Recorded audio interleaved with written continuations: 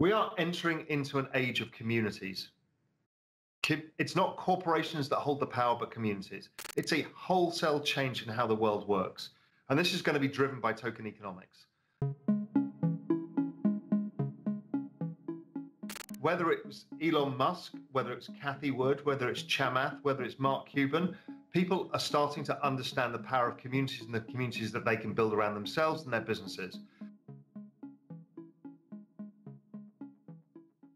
Firstly, I know the comment section is like, yeah, but Elon Musk, they fill up the cars with electricity and that's built on coal power. We understand it's not a perfect world. So let's assume that Tesla is relatively green compared to other car companies. That's all you need to assume.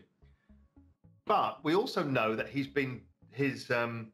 profitability or his ability to run that business has been based on subsidies, because that is how governments are driving green innovation. Is they've used subsidies until these things catch their own traction, and then they're able to lower the cost of production and everything works out. There is a new initiative coming from Biden, which is a new kind of carbon system, and Tesla have applied to be one of the 6 participants in that. President Biden has opened a major global climate summit, the first in several years, with a call to world leaders to step up to the challenge. Joe Biden pledged to cut US emissions by at least half from 2005 levels by the end of this decade, but he warned his country couldn't take action alone. He told world leaders that scientists were calling this the decisive decade for tackling climate change. So it makes a nice statement if you say, well, actually, we're not going to accept Bitcoin because, greenness. Okay, that helps them set up for this new system that he wants to be part of, because obviously they are one of the least pollutant industries in America right now. So he will get a lion's share of the better credit. So that itself could be a cynical lens. Additionally, the cynical lens is he's also been pumping Dogecoin. Yes, it's a meme. Yes, it's the crypto of the people.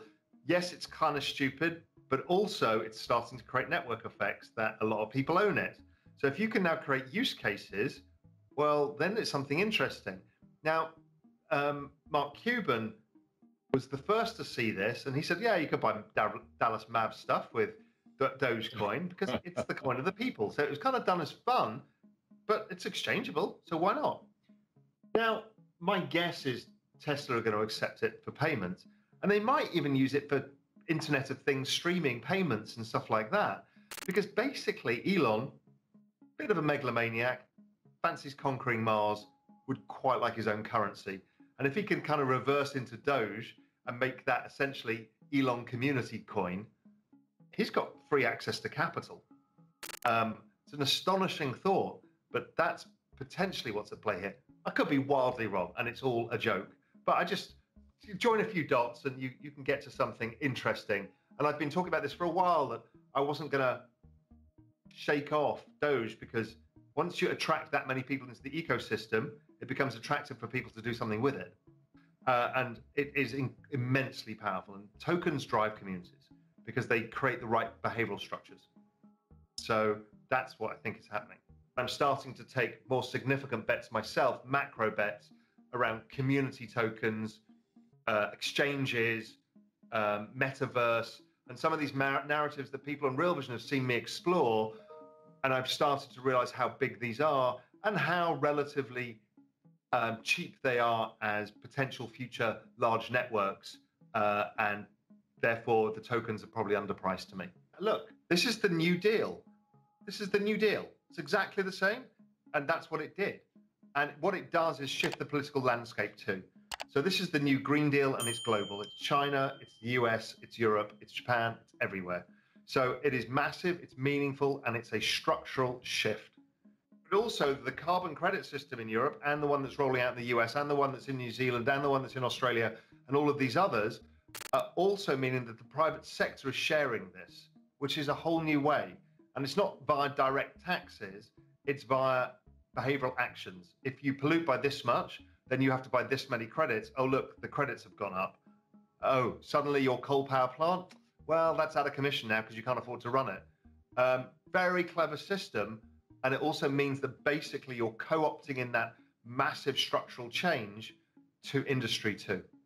And this is what people focus on, the end game. And I'm not focused on the end game.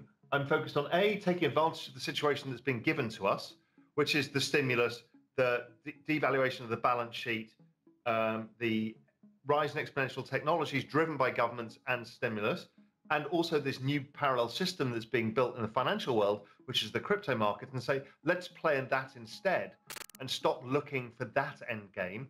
And let's just instead play the migration game across the digital assets, because it's a damn sight easier, because things are going up in your favor. You're not fighting a trend. You've got this exponential trend behind you. That's so much easier, and so much easier to sleep at night than trying to fight, shorting the market to say one day it's all going to go wrong.